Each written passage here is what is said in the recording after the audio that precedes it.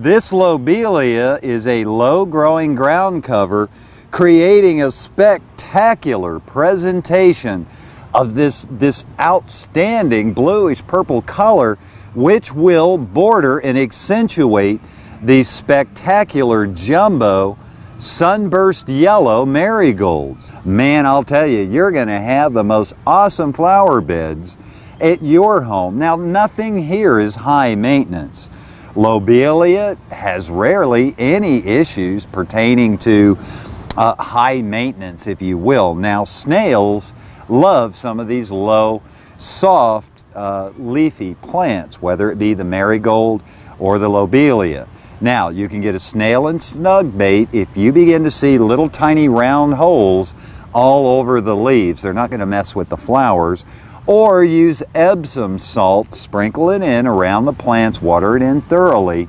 Do it in the early morning or in the evening before you go to bed, because they're coming out at night and in the early morning hours, and you're not going to have any problems anymore with snails and slugs tearing up your plants in your home garden. Now, I also want to show you some other beds where they have been installed without borders, and I want you to see the dramatic impact of why you should take the time and put a border plant in your flower beds.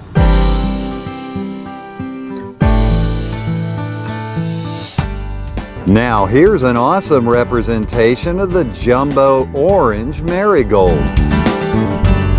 Now, notice they don't have borders on this, but it still looks good. I don't know about you, but I see purple lobelia framing the left and the right side. Maybe next time. You know what? Maybe I could sneak over here and do it at night. They'll never know.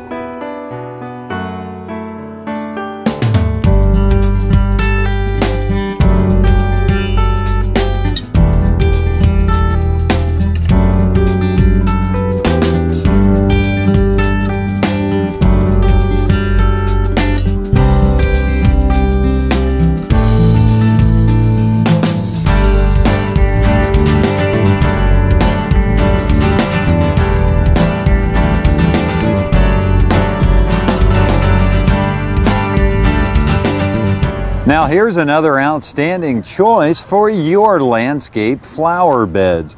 These are begonias. Now, begonias come in this very soft, hot pink. They also come in a deep fuchsia or blood red. You will also find their leaf colors to either be like this, a burgundy with green, or a very light, pale lime green leaf. Very hardy plant. Makes a wonderful row or foundation plant. Now, this plant doesn't really have a lot of problems, very hardy. Now, you want to fertilize this plant material the same way, these begonias, the same way you do your other flowers.